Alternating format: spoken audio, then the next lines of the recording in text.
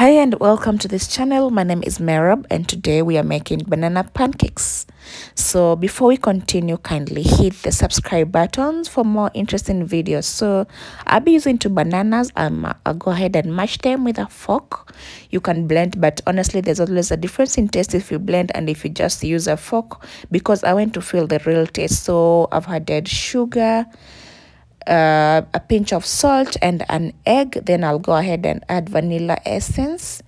The reason I say there's a difference is because the blender will completely make it fine and smooth, making the banana taste somehow disappear. So I'm using self-raising baking flour, which means I don't need to add some baking powder. I'll just go ahead, stir everything, and add 2 spoons of milk powder, or is it powdered milk, and some water, and that's all for the ingredients. I'll go ahead and make a nice paste, and banana paste will be ready. You see, we can still see some banana pieces in the mix.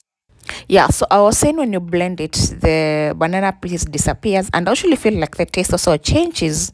But when I can see them, or when the pieces are still there, honestly it's yummy.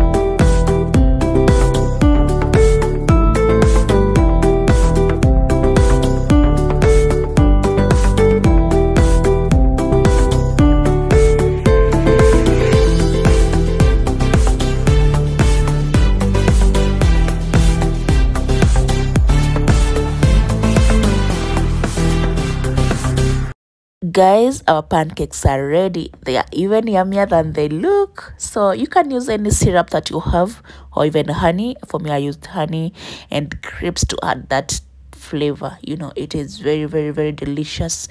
Thank you so much for watching. I hope to see you next in my video. If you like this, kindly be part of this channel by clicking subscription button. Click like, share, so that anytime I share a video, you will always be notified. Thank you so much and see you next. Goodbye for now. Let me enjoy my pancake with some cup of tea.